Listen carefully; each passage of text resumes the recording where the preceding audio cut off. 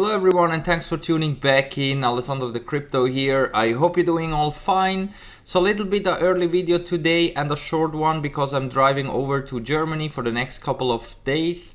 So let's start straight here into the 1 hour time frame, because Bitcoin currently had here this little breakout from this rising wedge and currently is coming up again to retest the possible new resistance at 11,750. So let's see if we are able to push through here towards 12k and also break it in order to go to the next levels above 12k.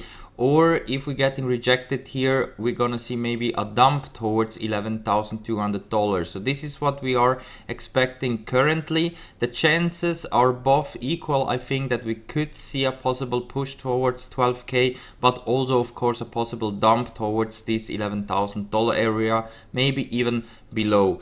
The good thing is that currently after this little drop that we had here, we had the support here at the $11,500. The RSI here in the 1 hour came above the 50 level again, and if we have a look here into the CMEs, you can see that this gap that we created here this weekend got successfully filled, and right now we're seeing another continuation to the upside. So if we're able to push through 12k, I think it is very likely that we're going to see also $12,700 most likely, maybe even higher. But if we're getting rejected here at around 12k, I think it is very likely that we could come down here towards 11k, potentially even go lower, since we also still have this CME gap down at $9,600, and potentially we could also go to retest this 10k area support. The thing is that currently Bitcoin is still looking very bullish, although a lot of the altcoins are performing still very well, and that's why I think the momentum is clearly shifted to the upside and we could see some further pushes to the upside towards 12k and higher.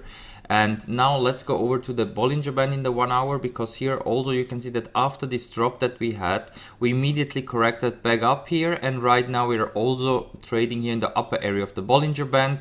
So we could see here a possible retest of $11,800 coming up pretty soon. We have MACD with the bullish cross now shifted to the upside, stochastic as well. So here it's pointing out that in the next couple of hours we're gonna see here a possible retest here of this $11,800, and there we're gonna have to see if we have continuation to the upside, or maybe we're gonna have a potential drop here towards this $11,000.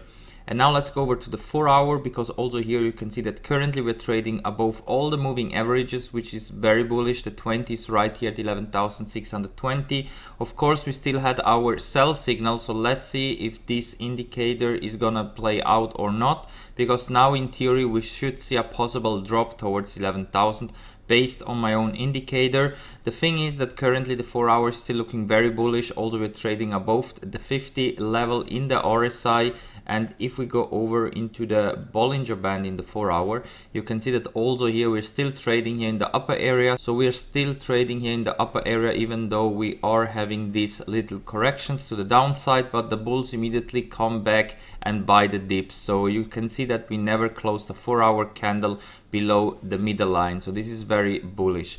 The only problem is that the stochastic now shifted to the downside, and also the MACD is looking like that it's going to be a bit toppy here, and we could see a potential bearish cross. That means that we could see a potential drop here in the price even towards here 11,450. That is very likely if this bearish cross is going to play out here in the MACD.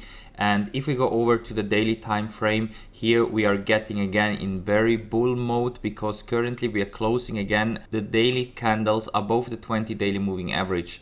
So as long as we are closing daily candles above 11,560, we are good to go to the upside, and we could see a potential retest here of 12k, maybe even up here at $12,800.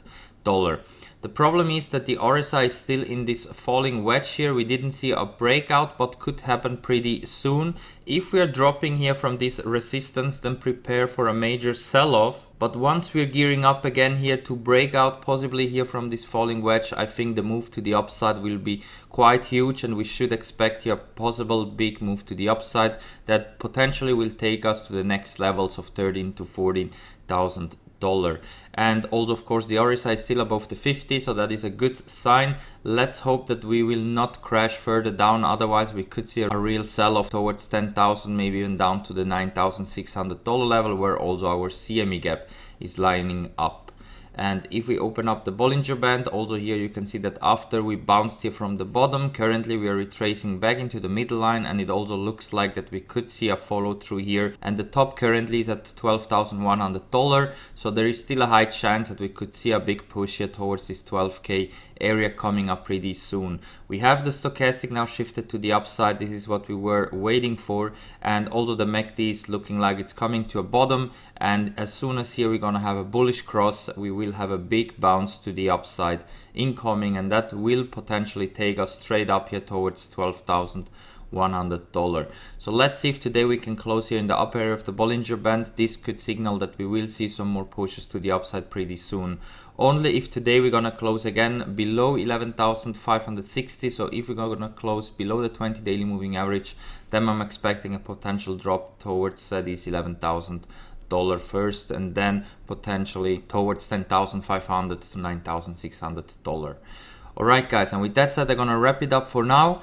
If something crazy is going on, I will always put it over on Discord, so make sure that you join my free Discord trading chat. You find the link down below here in the video description. Also, if you have Twitch, you can of course also follow me over there on Twitch.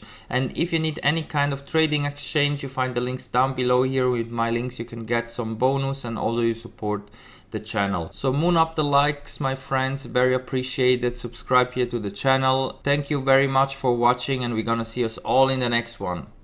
Bye.